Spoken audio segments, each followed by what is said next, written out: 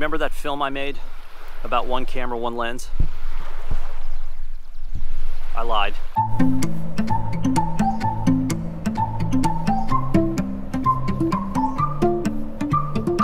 27 million Americans identify as birders. If you throw in bird watchers and the mildly curious, that number easily stretches past the 50 million mark. Where do I fit in? Well, my interest in birds is relatively new, which means I can barely tell the difference between a wagtail and a Winnebago. But yet here I am along the south shore of Lake Erie for the biggest week in American birding. Spring migration is one of the truly astounding events on the resume of Mother Nature. Hundreds of millions of birds on their annual trek to their summer grounds. A conflux of weather, season, and ritual. One popular flyway crosses this very stretch of land, but when the birds arrive at the south shore of the massive lake, they have a difficult decision to make. Should I stay or should I go? Depending on the weather, food supply, and a myriad of other factors, the birds must decide if they have the juice to battle the girth of the lake. When in doubt, the birds land on the south shore to refuel and rejuvenate. And for birders, this means game on. The top species in question is not the glorious bald eagle, made famous by the truck stop t-shirt. Oh no, this symbol of American might is reduced to the glam of an 80s cover band. When it comes to the biggest week, the belle of the ball is the warbler, a minute, frenetic little creature that comes in more than 30 flavors, some of which are incredibly rare. Tennessee, Nashville, Canada, Connecticut, Kentucky, yellow, the Cape May, black-throated blue, and the Blackburnian, to name just a few.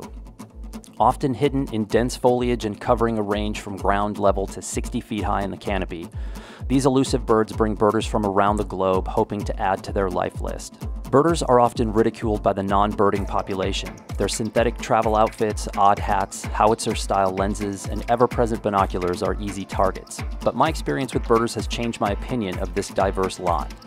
Yes, the average age is that middle distance of 40 to 60, but birding is an inclusive pursuit, and I'm continually surprised by the age range and diversity of those around me. I've seen a 12-year-old with a 600mm lens, and even saw a hardcore birder in a Metallica t-shirt. I heard German, Japanese, Spanish, and French as I made my way around the McGee Marsh boardwalk. Blue, pink, and purple human hair colors matched the exotic plumage of the birds we were searching for. After my brief time around the birding community, I can say with authority they are the most educated, driven, focused, and competitive at times subculture I've ever met. Many can identify birds by sound alone, and thankfully for me, they are more than willing to help. Without the assistance of my fellow birders, I would have never been able to complete my mission of better understanding this place and these remarkable creatures passing through on the way to their summer homes. Birding is free and open to anyone, and to get started, you simply have to look up. Binoculars and a guidebook are often the next phases. Numerous apps are also available for assistance with identification as well as bird song and calls. And yes, for people like me, there's no shortage of camera gear designed for those with bird-centric minds. Although the experience is overwhelmingly thrilling, yes, thrilling, being here is also a humbling moment. 2/3 of North American species are at risk of extinction, and after I was feeling good about myself for photographing a semi-rare warbler in dense foliage, I overheard, quote, "That bird will be extinct in our lifetime," unquote. One of the most alluring aspects of the biggest week in American birding is that no matter what I do, I can never fully exhaust what the avian world has to offer. With over 10,000 species worldwide, no matter where I go, what I do, or how much I learn, there is always something new calling out or flashing by.